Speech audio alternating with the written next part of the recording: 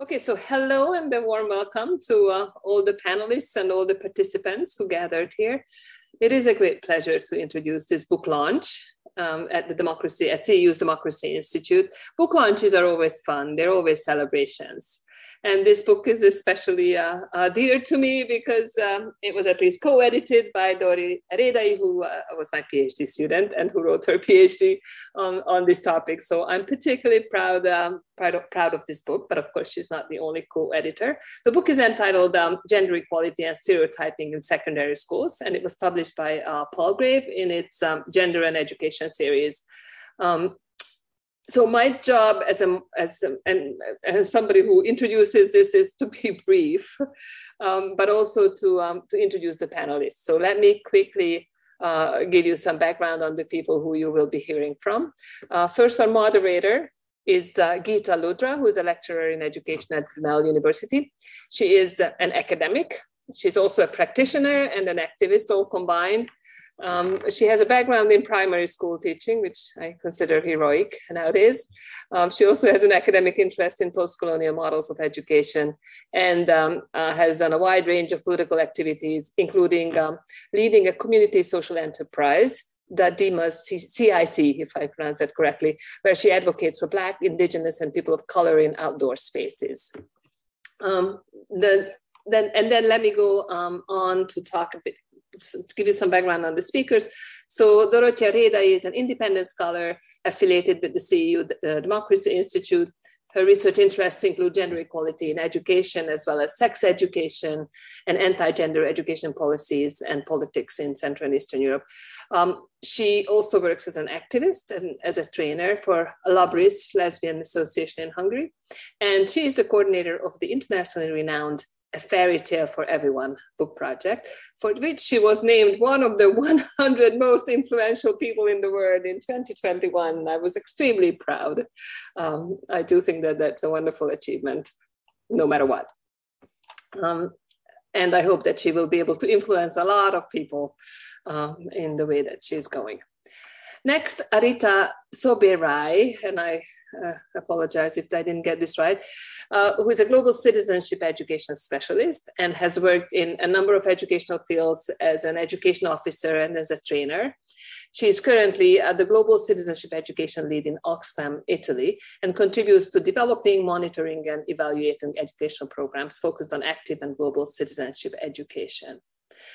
And last but not least, Maria Tsouroufli. Apologies, Maria. Who's a who's a professor of education and director of research at Brunel University, London. She founded and leads the Interculturality for Diversity and Global Learning Research Group at Brunel. Her research explores the interface of gender and professional identities and policy implications in secondary, higher, and medical education in European countries.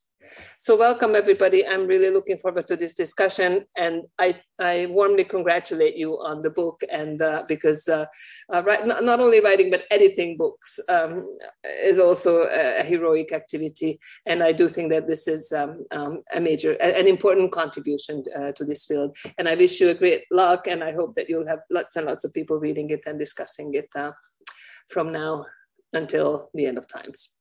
And now let me give the floor to Gita, who is going to be moderating the event. And I'll just be in the background and listen. Thank you. Okay, thank you, first of all, for inviting me this evening. Hope you can all hear me. So first of all, I just want to hold up the book and feel it and just say what a privilege it is to hold the book in my hand. And it holds a very special place on my bookshelf. So as a mother of two daughters and about to become a grandmother in a few weeks to a granddaughter, I feel this book is really close to my heart. So I've spent yesterday and most of today reading it.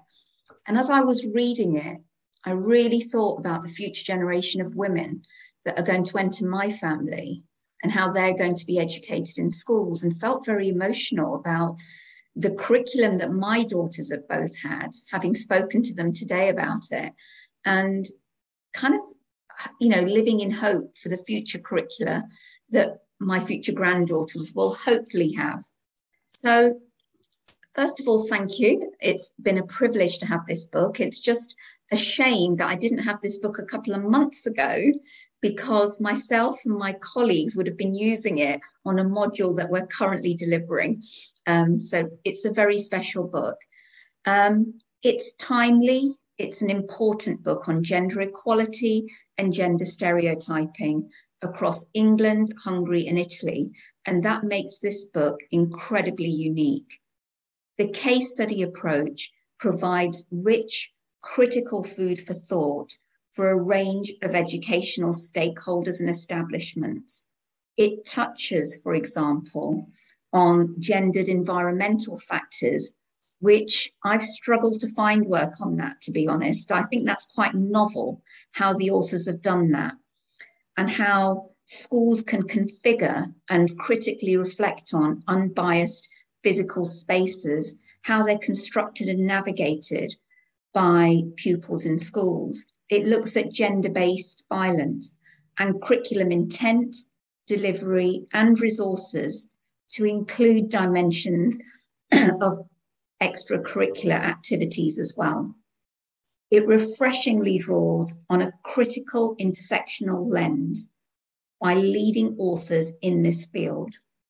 And as I read the book today, as I've already said, my hope would be that all teacher educational courses embed some of the findings and principles in their modules as compulsory teaching and learning.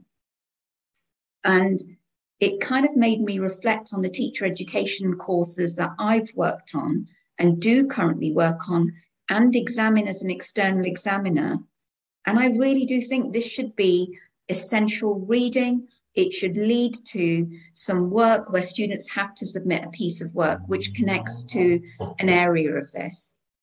It also made me think of some of Bell Hooks's work, the late respected Bell Hooks, Teaching to Transgress, and her critical lens. So I felt quite emotional as I was reading parts of it. And I've actually situated it on my bookshelf within next to Bell Hooks's work, because I think as I got to know the authors over some Zoom meetings, it's felt like a real privilege to own this book, as I've said. I think student teachers, if we embed this into our teacher education courses in particular, I think we'll have student teachers who are going to become critical agents of change in the schools and educational establishments that they work in. I just felt a little bit jealous that there wasn't a primary equivalent. So just a little nod to the authors, maybe you need a follow-up for primary colleagues as well. So much jumped out to me in this book. I mean, I could take up an hour's Zoom into it, but it really touched on my doctoral research with British South Asian adolescent girls in secondary schools, where I looked at Hindu, Sikh, and Muslim girls from those religious backgrounds. And I really welcomed the point on gendered inequalities and stereotypes as issues mainly discussed in relation to ethnic minority students. And it raised important points on stereotyping in relation to cultural and religious identities. And chapter 4 did that beautifully. And where it touched on that religion and gender are not homogenous categories, and it critically unpicked that. And it made me think about some of the Muslim girls that I've interviewed in secondary schools, and actually how some of them were involved in critical feminist circles of study where they were educating their parents and families on feminism. So I really welcome that criticality there. It talks about this perpetuation in schools of essentialist discourses around gender. And it really, again, made me think about some of the school leaders, the school advisors who talk to girls about career choices and curriculum choices. This book needs to be read not only by teachers, but anyone giving those pieces of advice to girls and boys in schools. The book raises important questions about curriculum choices. And are we living in this gender equal world? And it was really interesting to read some of the pupils' viewpoints on that as well in the rich case studies. Yes, there is a need for gender equality teaching in schools. We are not living in a gender equal society. And I can tell you that as somebody who's done research in secondary schools, as a mother of daughters, and as someone who visits schools, there is a need. And what this book does so beautifully, and in a challenging way, it moves beyond the superficial, and it encourages all of us who are involved in education to kind of get a little bit uncomfortable, even those who are in teacher education. Myself and my colleagues, one who couldn't be here today, but Val Beer-Kaur, who's in the audience today, we've just been writing a module on culturally responsive teaching this year, decolonizing the curriculum, a gender inclusive curriculum. And already this year, we've noticed the discomfort from schools in some of this, and how some of our student teachers have come back to us and said, actually, our schools are very inclusive. Our schools are saying we don't need this because we're already very inclusive. So I think it raises questions that unless we address this at grassroots level in schools, as communities, as families, in religious spaces, we are not going to move on. What I also really liked in this book is it spelt out in black and white that we've got to move beyond equal opportunities policies. Yes, they're a good starting point, but we need gender equality specific plans. Alleluia. Yes, we absolutely do need them. And we need those gender equality specific plans through a critical intersectional lens. And this book addresses that. I thought the appendices were brilliant, and myself and my colleagues will be using them in our teaching next year, and I will be sharing them with any schools that I go into.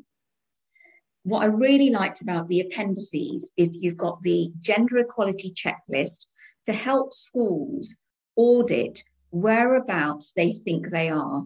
And it's done in a non-threatening way. So it's not grading where you are. It's kind of saying, here's some characteristics. Where do you think you sit? And the continuum approach is really helpful so that it's visionary, it's forward-looking, and schools could think, right, these are the next steps. This is where we're sitting, and this is where we want to be and where we want to move to. And it looks at the ethos and environment, which I think is really important. I think ethos and environment, the physical environment, is often dismissed. And I think that's a really unique selling point in this book. And it looks at curriculum content as well. I think the glossary, the gender equality glossary and the language glossary, the guidance at the back of the book is really, really helpful, because based on my experience with student teachers and teachers in schools and family, people are really confused around this and they need help. So that, I think, is going to increase teacher confidence and anybody who is working in educational fields. Overall, I mean, I don't want to take up too much airspace. You've probably already gathered that I'm in love with this book. I really am. It's a special book on my bookshelf. It sits on the shelf where my bell hooks books are. And I feel privileged to own a copy of it.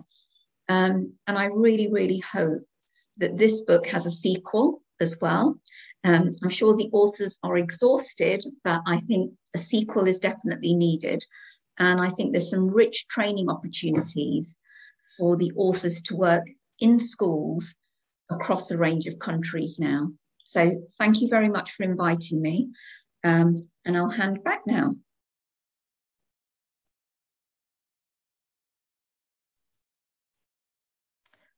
Thank you, Geeta.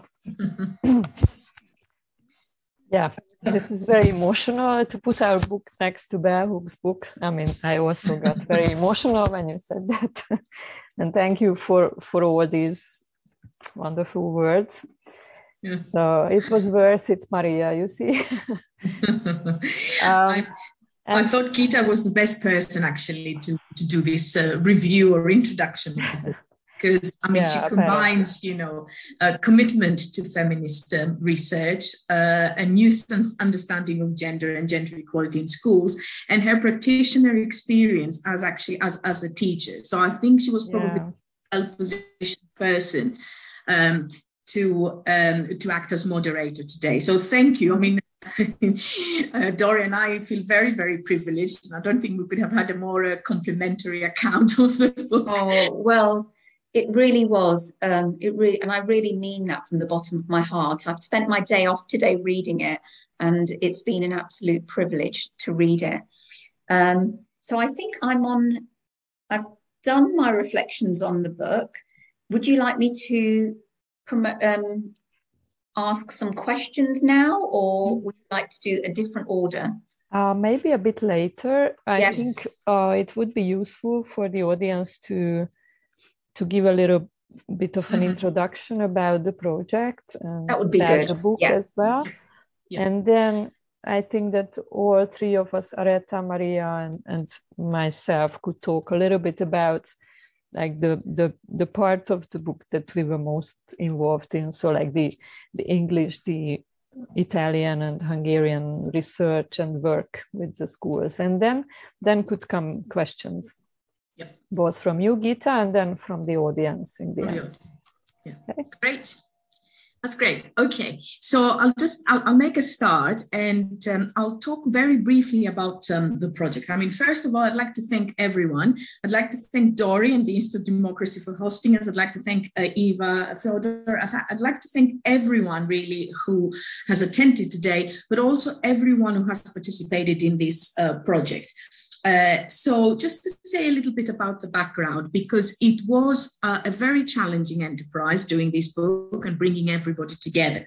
So first of all, I'd like to thank Horizon 2020, Rights, Equality and Citizenship program, which funded the project. So this was a 36-month project, which did not focus only on research. So research was just one aspect of the project. Okay, so the project was entitled Developing Gender Equality Charter Marks to Overcome Gender Stereotyping in Education across three countries, England, Hungary and Italy.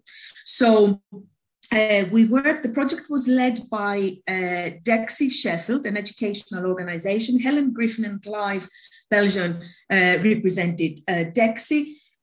Dori Rédai from Hungary, Valentina Guerini from Italy, and also Oxfam with Areta Sobera today here with us. Rahel Katalin Turai also was involved in the book, in writing one of the chapters with Dori.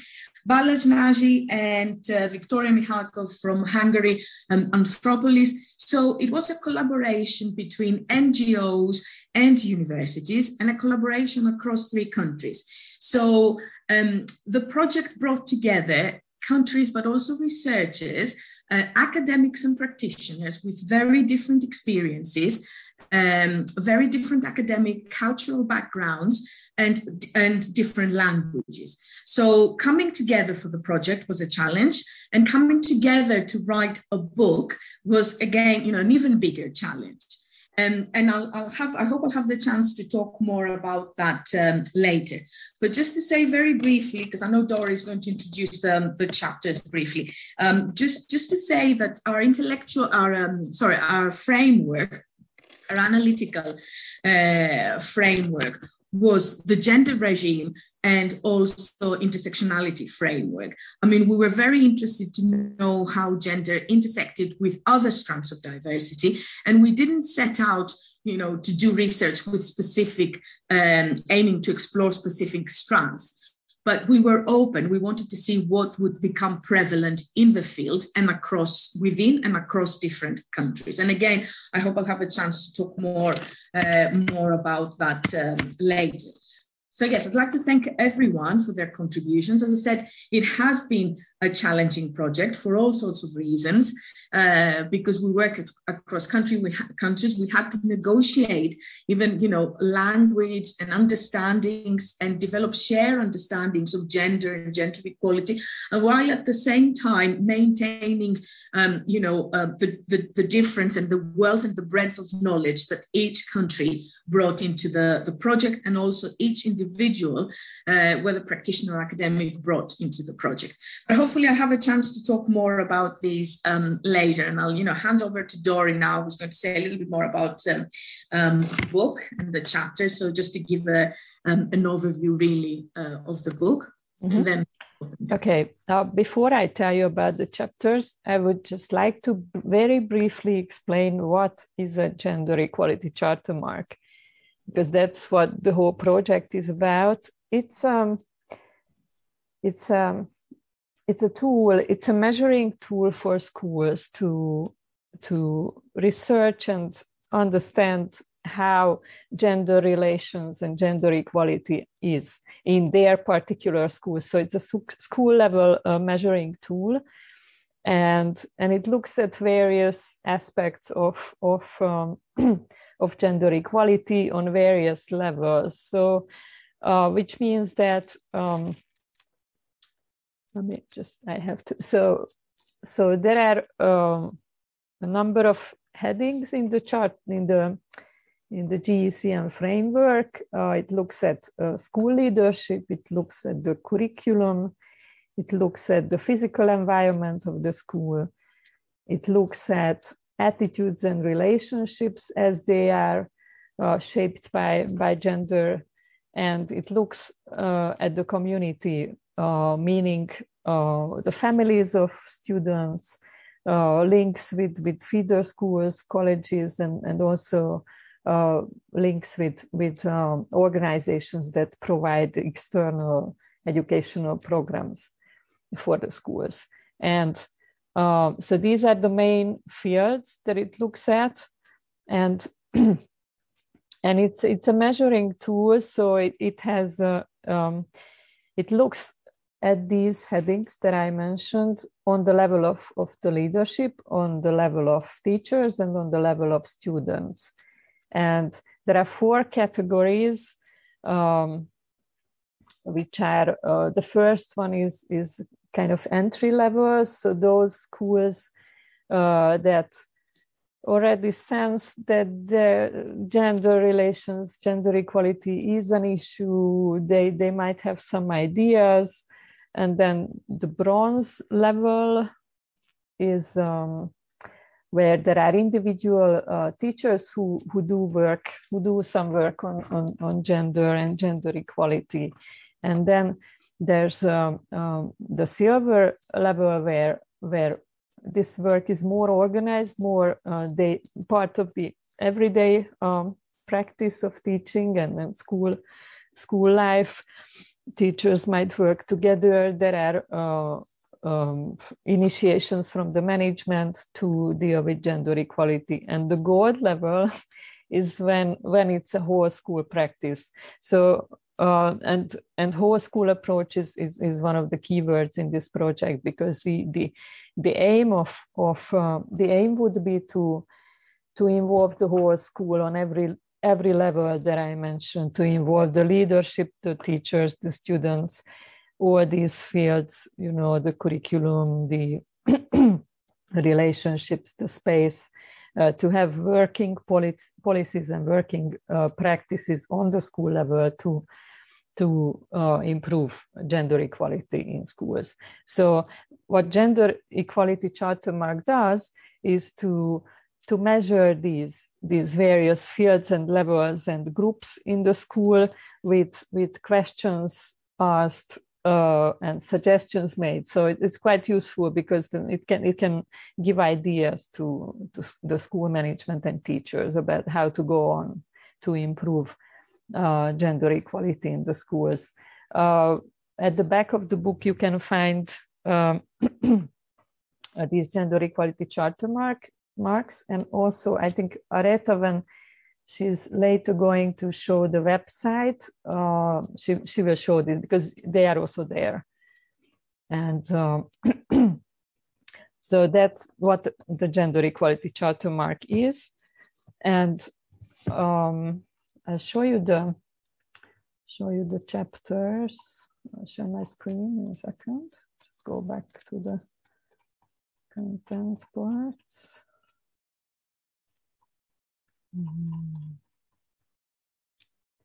Yeah, and I just briefly introduced them in a few sentences. Can I just add very briefly, Dori? Yeah. That, I mean, the way we used the charter marks was enabling rather than disabling. So we didn't use them in a restrictive way, and they were not in a restrictive way actually to put barriers into schools. It's just an audit tool really that can help encourage schools and inspire schools to engage with gender equality. And like everything else and all the gender equality accreditation schemes and race equality accreditation schemes, it comes with challenges, of course, and it's very much contingent specific to space and other issues. So I mean, again, we'll have a chance to talk about that later. Mm-hmm. Yeah. Thank you. That's very important. That it's not something we didn't mean to grade the schools, and but to show them chances of improving their overall gender relations. Okay, so there are 8 chapters, and the first one is an introductory chapter where we explain the project and we explain the country context a little bit. And then in the second chapter, we talk about the charter mark. What is a charter mark? How it came about? How we worked with the schools on the charter mark. Then in the third one, we describe the research methodology, because the project had various parts. So the first part was we tried to put together a kind of draft for the charter mark together with teachers. So we involved teachers all through the process from the beginning. And in this first stage, when we sat down to put together a draft for the charter mark and brainstorm ideas about how it could be, everyone participated. So the researchers and the education experts from the NGOs and teachers, representatives of the pilot schools that we worked together later. And then the next stage was that the researchers, 3 of us, Valentina, who unfortunately cannot be here, and Maria and myself, we went to 3 pilot schools per country, and we did baseline data collection, qualitative collection. We interviewed teachers individually, and then we had focus groups with students. And we followed the themes of the charter mark in the interview topics. So we got a lot of information which we could later work into the charter marks. And then the next 3 chapters, 4, 5, and 6 are the kind of the country chapters. So chapter 4 was written by Maria, and she describes and analyzes the data, the baseline data that she collected in the English schools. In the 5th chapter, Turai, Katain, Rahel, and myself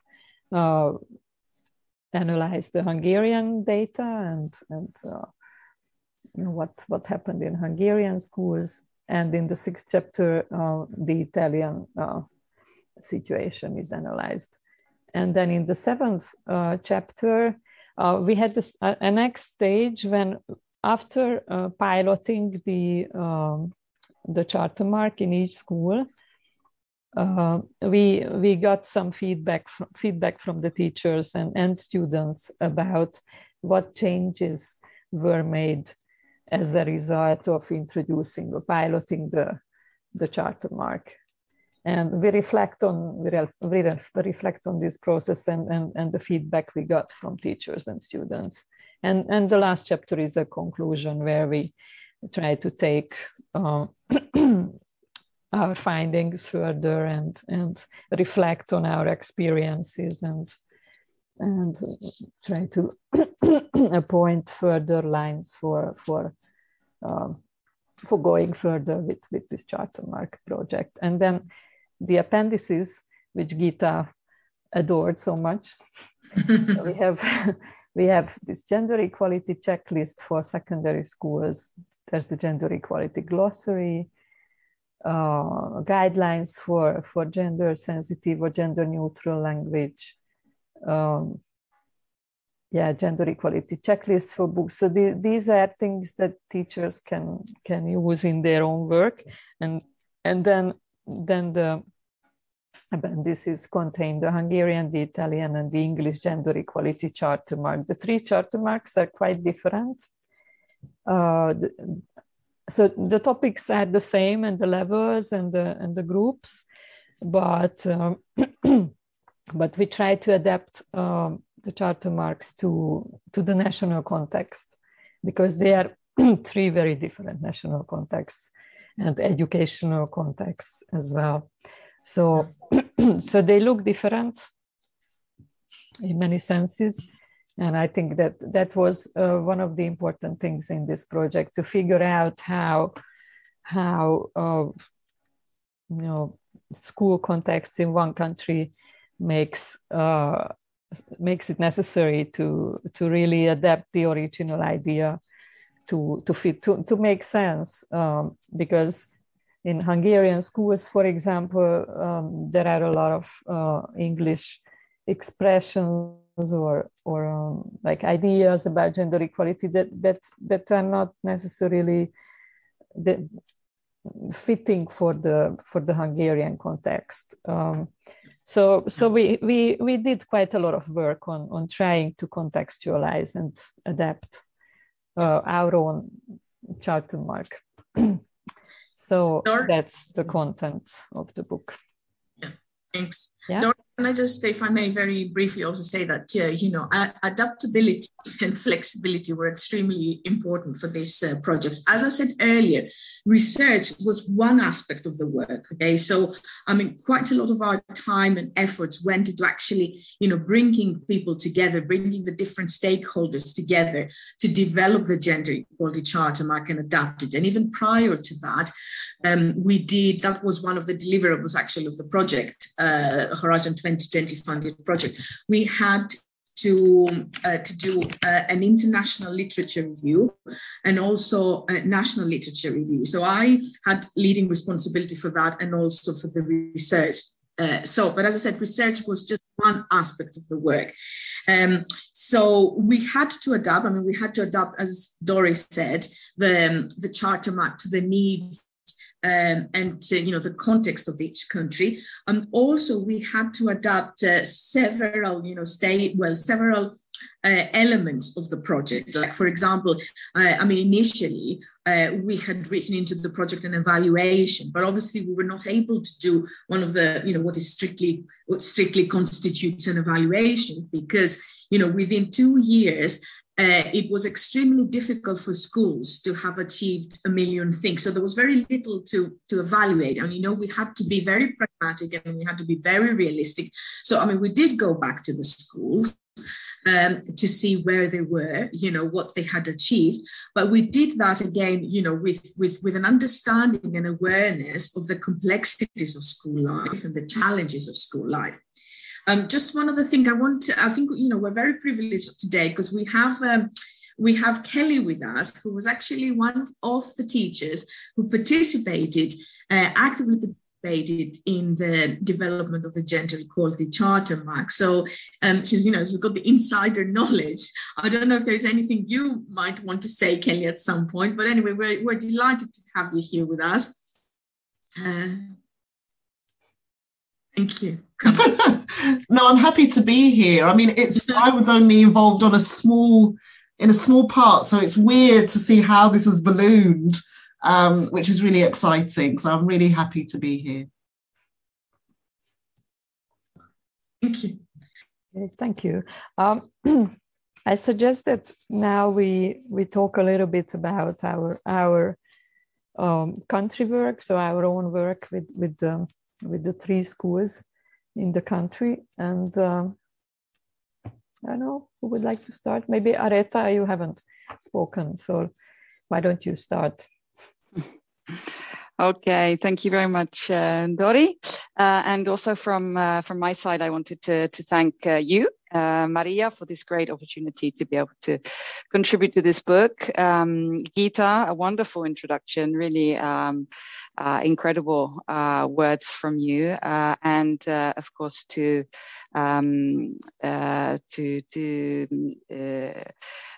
Eva for hosting us today. So as I feel a little bit in the minority here because I'm not part of, I don't work in a university. I'm not a teacher. I work in an NGO. I work in Oxfam, in Oxfam, Italy. So we were a different kind of partner in this project right from the beginning. I also wanted to thank many of my colleagues in Oxfam, Italy, who have supported me in this work. I was part of the project right from the beginning, and have been also in the second phase, because there has been a second phase of the project as well. And Gita will be happy to know that in the second phase we did work with primary schools, so it is quite possible that there will be a sequel to this to this book. And also to my colleagues at the University of Florence, because we worked very closely together, especially with Irene Biemmi at the beginning, who is a well-known scholar on gender issues, especially with excuse me, with in schools and in primary and pre-primary schools. She also writes children's books with a gender-sensitive lens for very young children. And my colleague Valentina Guerrini, who I'm sorry has not joined us today, but we have worked very closely together. Whilst I'm speaking, I just wanted to get my it's not really a presentation. I mean, it is a presentation, but it's just for you to actually see something rather than just watching me all the time. So I just wanted to share with you a very few slides, okay, just whilst I'm speaking. We started this work in 2017. In the summer of 2017. And back then, the situation in Italy in terms of looking at gender issues in school was very ugly. It was a very tense climate. There was a lot of misinformation about what in Italian is called la teoria di gender. So there was the use of the English word, which frightened everyone also. And there was, it was being manipulated by certain religious and right-wing groups to warn schools and to warn parents about the dangers of talking about gender equality issues in schools.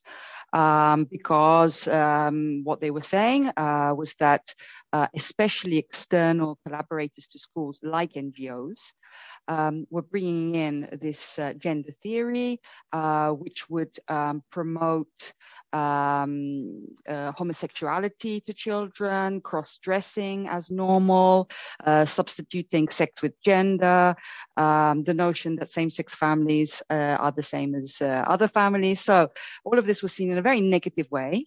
And it created, as you can probably imagine, a context which was not easy to work in. And I think Hungary, unfortunately, has similar, if not much worse, context today. And probably Dori will talk about this later. Despite this context, we didn't find it difficult at all to find 3 pilot schools. So this was a very, very positive aspect. The teachers, especially who were involved in the project right from the beginning, were very much aware of the enormous difficulties which plagued and still plague schools regarding gender equalities. Gita mentioned, the fact that that there isn't gender equality in schools. And I would agree from the experience we had. These gender equalities, some of them which were very kind of prominent in Italy, were connected to the fact that there's a lack of a recent legislation and indications for schools to be working on gender issues.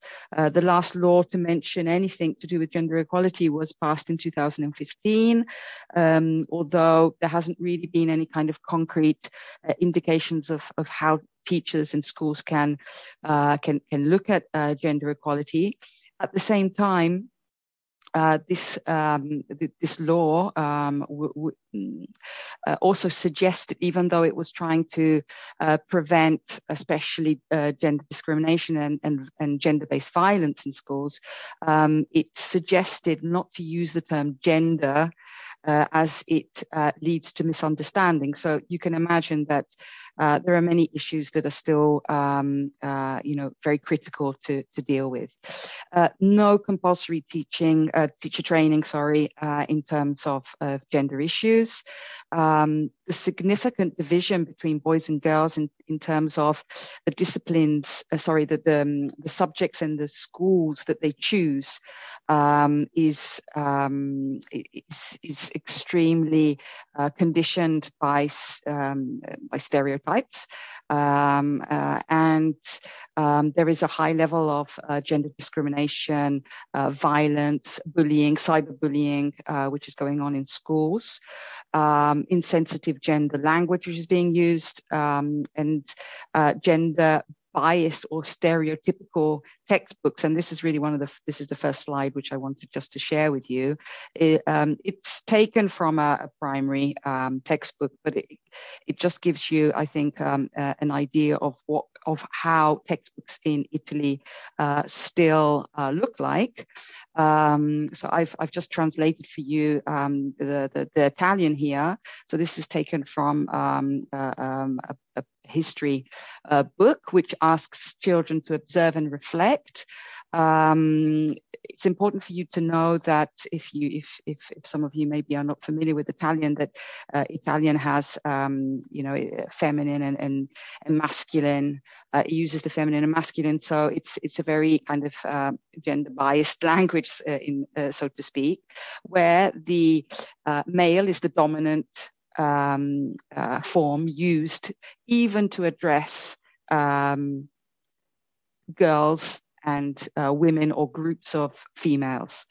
So here we have the idea of asking the children to observe three characters. Which one is the historian? It's using the male all the time. How can you tell?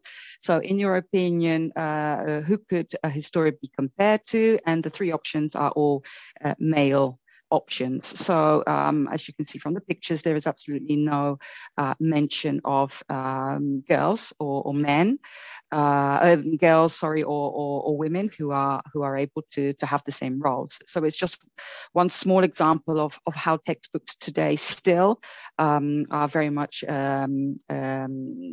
biased and stereotypical in terms of their representations of women and men. So the teachers who participated in the project right from the start were aware of how needed it was to address gender equality issues in schools. We worked together in the summer, so they were actually on their holidays when they came together. This is some pictures of them working right in the very early stages of developing the first charter mark, the Gender Equality Charter Mark. So a group of teachers from the pilot schools together with experts, gender equality and also educational specialists who work, and they chose to work on some areas of the charter mark as it was in the first stages. So with regarding themselves as teachers, they wanted to look at how to incorporate gender equality into their teaching. They wanted to increase their awareness and knowledge of gender equality. So they really were asking us for teacher training on these issues. Regarding students, They identified the importance of analyzing textbooks together with their students for them to deconstruct these images of how men and women are portrayed, as well as in other learning materials. And they also wanted to focus very much on relationships between boys and girls, between boys and boys, girls and girls, putting an emphasis on the importance of respecting each other. With regarding the actual school model, they wanted to work on leadership. They wanted to work on involving families more. And the moment when students have to choose the next school that they go to, so moving from one school to another, whether it's from primary to lower secondary or lower secondary to upper secondary, even today in Italy, it's very much gender stereotype, these choices, as well as career guidance. So these were the issues that they chose back in 2017, and then together Oxfam with the University of Florence, we worked to support them. We delivered, for example, some teacher training at the beginning of the school year, which was very important because then they opened up. There was this small number of teachers then opened up the opportunities, the training opportunities, also to the wider school and to colleagues not only from their own schools, but from, for example, the feeder schools or from other schools. So they all work together, and also to plan the year's work, which they wanted to do in their schools. And this was really incredible then to come back and see the results of what they actually did. So when using this tool, and I will show you in just a few minutes, I'll show you how it now looks like in Italy. But when using this gender equality charter mark, what they managed to achieve, having pinpointed what it was that they wanted to work on, and planning how they were going to work on this on the various levels, they came up with some extremely positive results, which had a great impact on their teaching, on their students' learning, on the school's ethos, and on many other aspects. So just to give you some very quick examples of what happened, which you'll be able to read when you also have a copy of this book.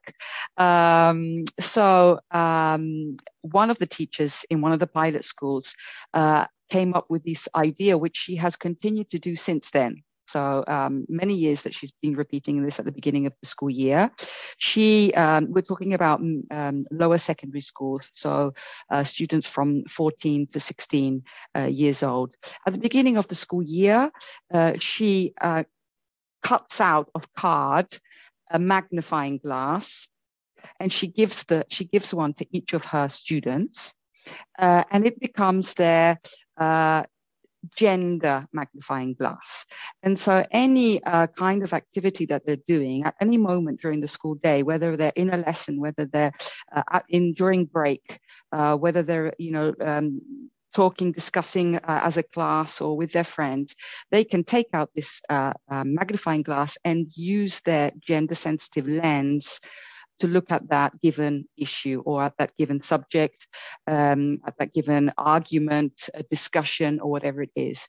And she has had incredible, and she still talks to me about the insights that students, boys and girls, have when they use this lens, analyzing different aspects of their school day. So just one example. Another example was a calendar. I just wanted to show you, here. This was a calendar which the students created. They used different articles from the Italian Constitution with a gender equality, again, critical perspective, as well as other gender issues. And so they created every single month they dedicated to a special gender equality issue. They researched it, they created the design, they looked for the pictures, whatever it was. They printed this calendar, sold it in the Christmas market to their families, and it became a huge topic of discussion. Many of the families were talking to the teachers, above all mums, but also dads, who had discussions, who had brought up a lot of their own personal histories and personal stories and personal experiences connected to gender equalities, and what mums and dads were doing or not doing in the household, what the grandparents were doing, what the children wanted to do. So a lot of really, stimulating discussions and raising awareness in the wider community. There was a teacher who worked in very similar to some of the work that Dori has been doing recently in her book, to reversing the roles of some very famous children's stories, like Cinderella became Cinderello, and Pinocchio became Pinocchia. And they asked the children, the boys especially, to change the perspectives on gender stereotypes and how they impact us all, and how we're not so aware of them. So great critical analysis coming out of these stories. And one last aspect, just one last example, was looking at leadership. So how the school changed some of its policy documents and communication with parents and with colleagues, with teaching staff.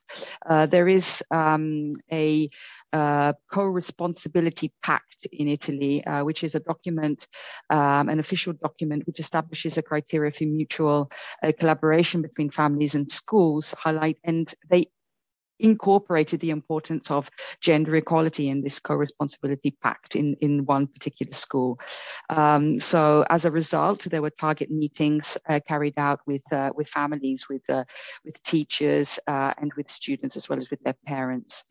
Here, this quote comes from one of the schools, an Italian female student, who said, at the beginning of this school year, our Italian teacher welcomed us saying, "Welcome back, girls." So she used the Italian plural female form rather than the masculine form, which is always used, even when addressing girls and boys. And the males protested and said that this led to a discussion on gender discrimination and sexist language. It was very important, and I am grateful to our teacher. She made us understand, above all, she made the boys understand how it is difficult to feel as if you don't exist. Okay, so there's just very small but concrete examples which I wanted to share with you with regards to what we've been, what happened in Italy during those years of our project, which the book witnesses. What has happened since then? So we've come actually a long way, and I'm very happy that we've managed to keep working on these issues with the schools. Those pilot schools have continued their work. We've managed to bring in others. In Italy, the gender equality charter mark was called GAPS. So it's like gender equalities in schools, that's the acronym. And we carried on working in the second phase of the European project. So from 3 pilot countries working with 3 pilot schools, we became 9 countries working on and expanding the gender equality charter mark. In Italy, we came up with a pre-primary, a primary, a secondary school charter mark. So we have 3 versions, which can be used by schools. And it very much promotes this whole school approach, which is, as Dori was saying, the 5 macro levels, which is very important for us to be working on. So this is the website where we have brought everything together, and I just wanted to finish by showing it to you, if I can, just for 1 second. Here it is. So I'll put this in the chat if just for anyone who is listening from Italy. Unfortunately, it's all in Italian, so I'm going to have to just translate it very, very briefly. but it's a website which is dedicated for schools. So anyone who wants to look at gender equality and needs to have some guidance can come here, and here they will find here it says, this is the Gender Equality Charter Mark in Italian. There's a manual. This manual is like a guide for how to use the charter mark. Here you can, if you click here, you will see the charter mark for pre-primary and primary schools. And here, this is for secondary schools. I will open it for you in just a second. Just wanted to scroll down and see and show you what else is here in this website. So lots of case studies, ideas, and support materials for teachers or anyone who wants to look at these issues on in these different schools on the 5 macro kind of themes of leadership, curriculum, physical environment, relationships and attitudes, and communities. So when you go down, you can find lots of case studies, materials, teaching materials, learning materials. Just to finish, what the actual charter mark looks like, if you click on that button, what you will see is a very simple tool. Sorry, just one second. I think I have to do it like this. Can you see that? No, just let me just go back. What you can see is a very simple tool which allows, as Dori was explaining, allows teachers, students as well. You can be used by students, it can be used by the leadership team, it can be used by many different people within the school community. And it's divided into the area, so leadership, the category, for example, developing the charter mark or looking at staff, the different levels Dori was mentioning, the school teachers and students. And then there is a very simple question that just to get the teachers, the staff to start thinking about where they are at, as Dori was mentioning before. In Italy, we just changed it, so there isn't the bronze, silver, gold anymore. We just changed it very briefly to very slightly to 1, 2, 3. And if you click on that, it will give you a level, okay? And then when you go onto the second sheet in the bottom, this opens up. So if you're in level 1 and you have received between 9 and 15 points, it gives you a whole series of recommendations, ideas, suggestions of how you could then work with your school, with your colleagues, with your leadership teams, what you could be doing on a very practical level in your schools. I don't want to take up too much time. I just wanted to say thank you once again to everyone for giving me this great opportunity. I hope that what I have said has given you an idea of how we worked. I just wanted also to finish by saying that this in Italy has also led to a collaboration with Indire, which is the Ministry of Education's National Institute for Documentation, Innovation, and Educational Research. So they have been interested in the work that we have done with the Charter Mark in the Gender Equality Charter Mark in Italy, and they will. The intent is to work together for them to monitor the impact that schools can have on improving their gender equality in these 5 areas with this whole school approach, and to provide some concrete case studies and some concrete support to teachers on a nationwide level. So I think this is it's because that as Peter has said, and as you have probably begun to see, that there's really an extensive lot of research and hard work which has provided these effective results. So thank you very much. Thank you, Areta. Sorry,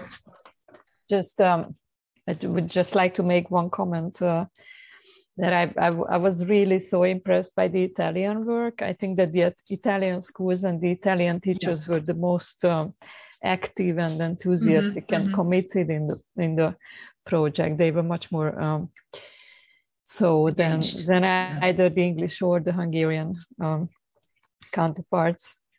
So it was really exciting, all the work that you did. I just want one short comment about the picture, the first picture you showed from the book.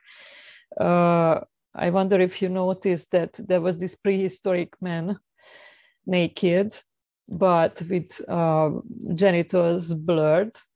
So like it's so interesting that the gender representation is so distorted, but also like the biological representation is so distorted because of trying to keep sexuality out of school. I mean, as far as adults obviously think that that's very sexual to show somebody's genitals. So that was a very interesting picture that would be worth a separate discussion. But let's move on. Maria, would you like to continue with some thoughts about what happened in your experiences? Yeah, sure. I mean, there's two things that I'd like to highlight. I mean, first of all, what Areta presented was fascinating. Like you said, I mean, we were impressed with the work that Italy did. I mean, they engaged, in an amazing way, both the schools, the NGOs, and we highlighted that in the book. Now, I want to focus very briefly, because I'm conscious of time, on two issues. Well, three, actually. I mean, the first one is about the contingency of gender difference, and more generally, and also gender equality. The other issue is around context. And by context, I mean the school context and the country context. And last but not least, I want to talk very briefly about positionality, the positionalities of the researchers. So as I think Dori and Areta have already discussed that, the different, the made reference to the different national contexts. So at the time of the research, I mean, the Italian, the Hungarian context was particularly aggressive against gender equality, anything that had to do with the promotion of gender and gender difference. I mean, the UK had a different position, and by no means I'm suggesting that it was a better context, because there were challenges in the UK. I think what we've seen in the last years in the UK is, we've been bombarded with gender equality accreditation schemes in primary schools, but also in secondary, and particularly in higher education. And we've got all these audit tools, gender accreditation, we've got, race accreditation, equality schemes. I mean, there's also a lot of criticism, coming from some very distinguished academics like, Sarah Ahmed, that, was talking about racism or, gender doesn't necessarily mean that, gender equality is achieved. So there's quite a lot around, the non-performativity of racism and, in relation to gender sexism. So I just wanted to clarify that by no means we use, the UK, the England as kind of the normative context or, the guide for our work. I mean, on the contrary, we wanted our work to be very, very sensitive to context, very sensitive to national differences, and also very sensitive and aware of the implications of different epistemic traditions. The epistemic traditions that we worked in, but also the implications of language and the implications of using, language, English, as the language of communication within European projects. As far as positionality is concerned, then again, that could be, an issue for a talk, just a separate issue for a talk. Just wanted to say that, as the research lead, I mean, I obviously had a very unusual position in the sense that, I'm a migrant, Greek-born British migrant academic, who has done work on gender equality across different national contexts in Europe, in the Middle East, Africa, and India. I mean, what has stood out for me was that actually what I noticed what I realized in terms of gender equality across schools and national contexts, Hungary, Italy, and the UK, was that not a lot had changed since 1996, when I actually did my doctoral research in Greece, in a secondary school in Greece. And I thought that was shocking. And that was very, very disappointing. So although there were differences across schools, like for example, in England, I mean, we included schools in the north and we included schools, in London and outside London. So of course there were differences. And again, I'm not going to use the word better or worse in terms of gender equality, but I think what stood out is how gender was shaped, obviously was different and configured, but also the intersections of various strands of diversity took different forms and shapes. So in a school with a predominantly a Muslim population, of course, what stood out was, the racialization of gender and the gendering of religion.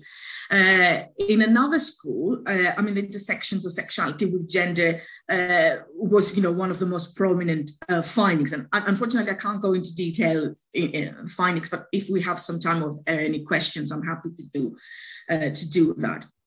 So, gender-based violence was an issue that was, prevalent. A problem that was prevalent in all schools and in all countries.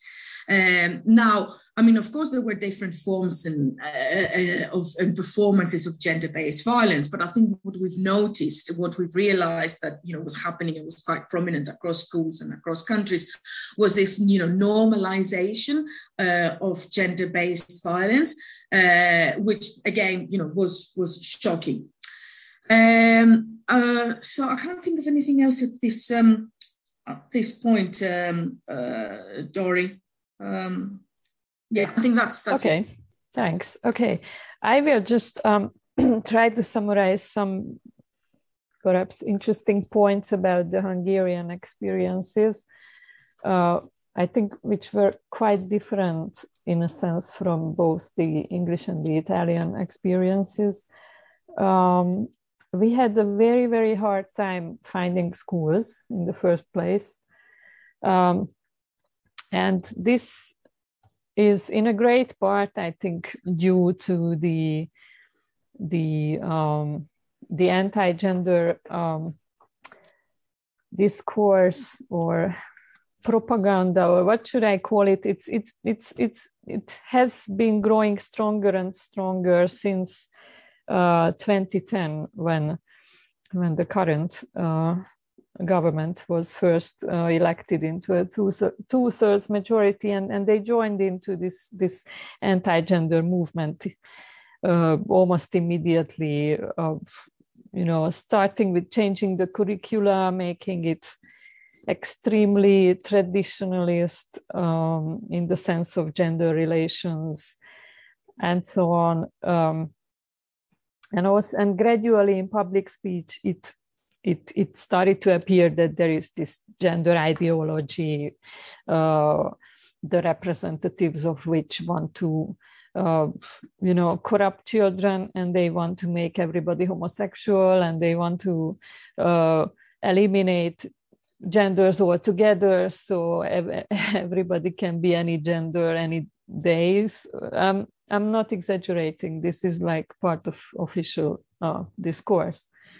And this has influenced, we really tried to approach, we contacted about 30 or 40 schools in all over the country. We really wanted different schools. And we ended up with 3 elite schools in Budapest, like high schools, like prestigious high schools, because they were the only ones that let us in with such a topic. I had experienced this difficulty before trying to do gender research in schools earlier. And I think probably now it's even worse. So I can't imagine that we could go into any school saying that we want to research some gender related topic here. So that was one challenge. But eventually, so even though we didn't manage to find very diverse schools, we did find some interesting things about how teachers and students relate to gender equality in these schools, and it's probably to some extent it can be generalized to a broader context. So what we noticed was that there are totally incoherent attitudes to gender equality and gender relations, which comes from, so it comes together from there's this belief in gender complementarity, that that men are like this, women are like that, and they complement each other, and the world is a nice harmonious whole.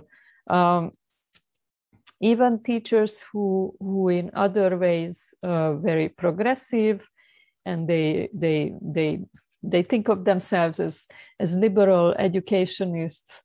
They have many of them have this idea about genders. They also, as they are self-defined liberal and progressive schools, they unreflexively possess this neoliberal idea that you can be anything, whatever you want, and this is a very individualistic approach. And when these and also the liberal concept of diversity is very present, and when these come together, then then the result is that there's this very ambivalent idea about gender equality. For example, if we talk about gender-based violence, this individualist approach can lead to victim blaming and like relativizing,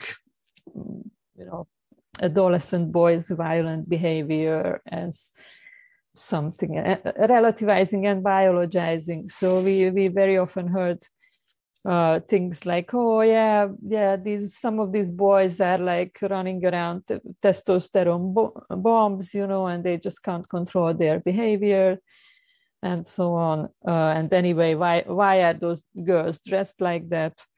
So this kind of, I'm sure you have heard all this before. So these are familiar discourses. So a lot of trivialization of gender-based violence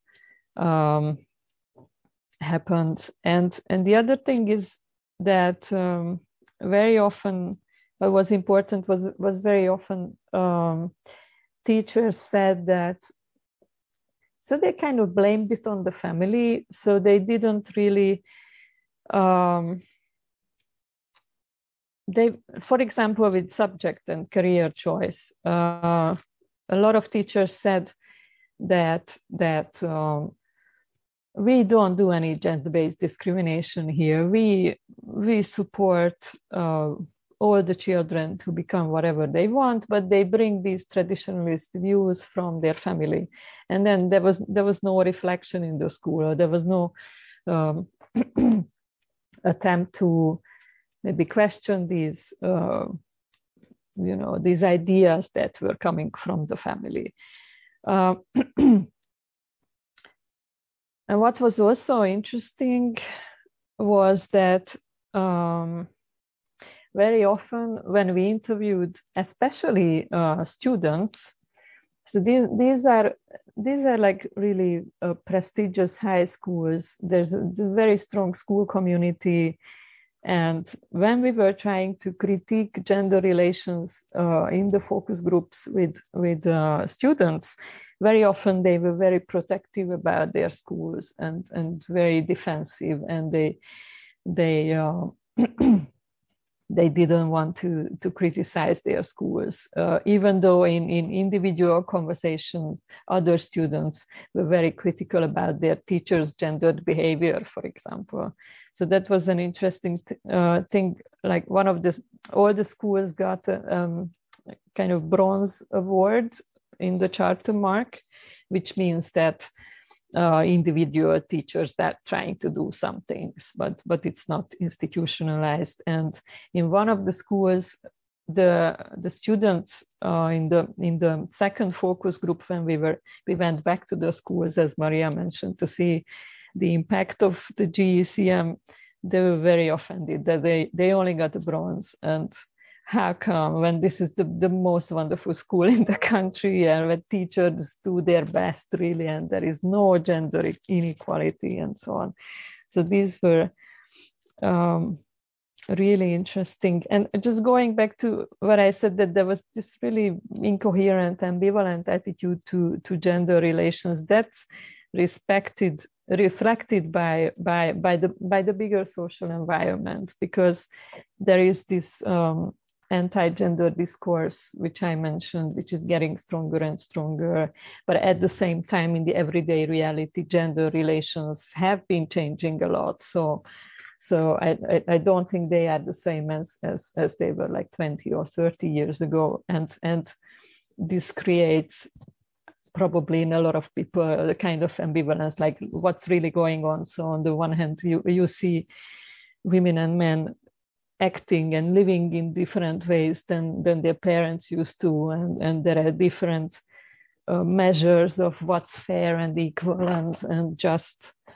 And at the same time, we hear all the time that all this anti-gender talks about. I don't want to go into it because those of you who know what's happening in Hungary in politics know very well that this is a very sensitive time when the majority of people gives entitlement to this kind of anti-gender discourse that actively discriminates against LGBT people, actively discriminates against also against women who don't want to follow traditional ideas of traditional romanticized gender roles and gender order. So and this already was present in about 5 years ago in the schools, and I do expect that it's even more dramatic now. So this is not and for this reason and many other reasons. So the teacher situation in Hungary is really a disaster. They are really disrespected, underpaid, overworked. Gender equality is really the last thing on their list. So they were not really active. I don't think that at this stage the level of individual teachers trying to work with gender issues has changed, even in the schools where we worked. So it's a longer process which has to be embedded in a different social environment than we are having now. Yeah, I think that's what I would just say. Sorry, point. That's great. Thank you. Just can I just say make a few points very briefly about Italy, because I know Areta spoke quite a lot about the work with schools and the gender equality charter. Just to say a little bit about some of the findings, because I co-authored also the chapter with Valentina, and I just wanted to share something which I found fascinating actually. I did discuss earlier, I mentioned very briefly the intersections of gender and religion in one of the schools in the UK, particularly this notion of the racialization of gender and the gendering of religion. By religion, I mean Islam, because this is what actually was described as a religion in the school. But what stood out for me, and certainly Valentina, in relation to the Italian context, was this notion of incompatibility of Italianness with Islam. Okay, so it's like, I think the intersection of gender, citizenship, and religion was very interesting. What we heard from students, but also from teachers, is that one, to put it in simple terms, one cannot really be Italian if one is Muslim. So there were some interesting findings there around the embodiment of gender, issues about you know, obviously the hijab, appearance, and really even references to fashion and what it means to be Italian, which I thought, you know, to be an Italian woman and to be trendy and to engage, really to respond, you know, to fashion in a way that's creative and inspiring.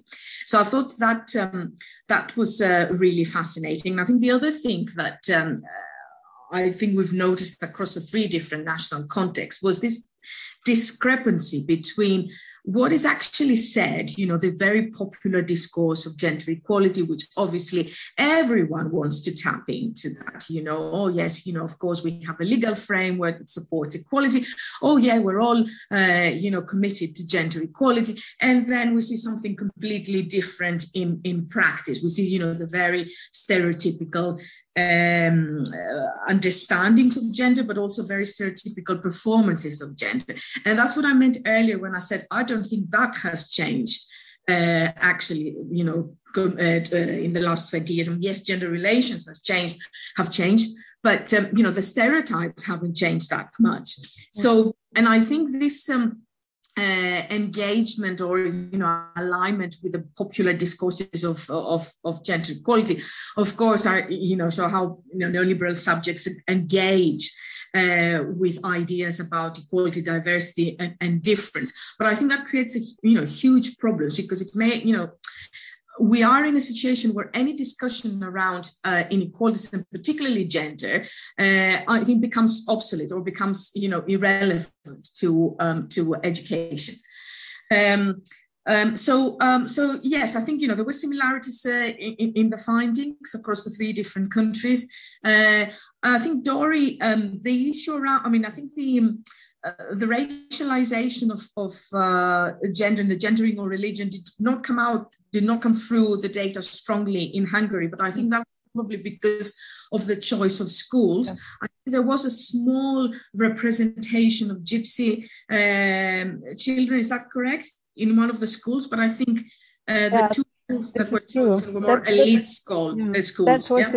That was a problem with these kind of schools, that they don't really have students who are not like the mainstream middle class white majority. So we didn't really have any Roma students.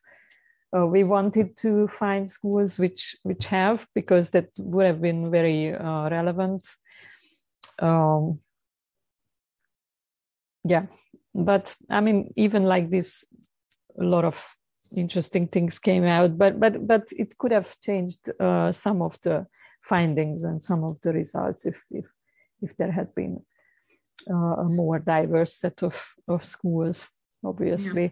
I think because so in Hungary the racial issue is I think it's just as important as in the UK or in Italy, but